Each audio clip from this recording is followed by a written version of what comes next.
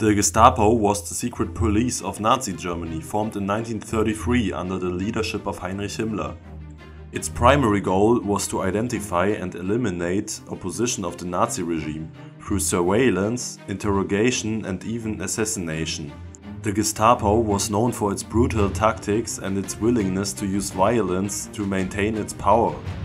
Gestapo officers were dressed in civilian clothes and did not need to give their names when dealing with citizens.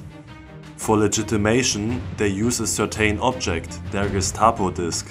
After the reorganization of the police in 1937, all previous discs were replaced by a uniform type. The Gestapo was given silver-colored metal plates with the NS eagle and swastika embossed on the front and the inscription Geheime Staatspolizei, which meant Secret State Police.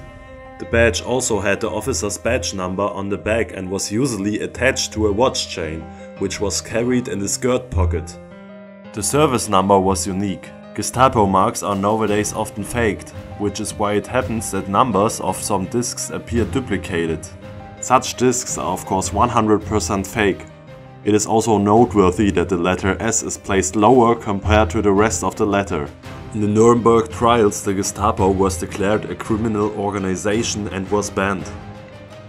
The Gestapo disc is to this day one of the most important symbols of this evil organization.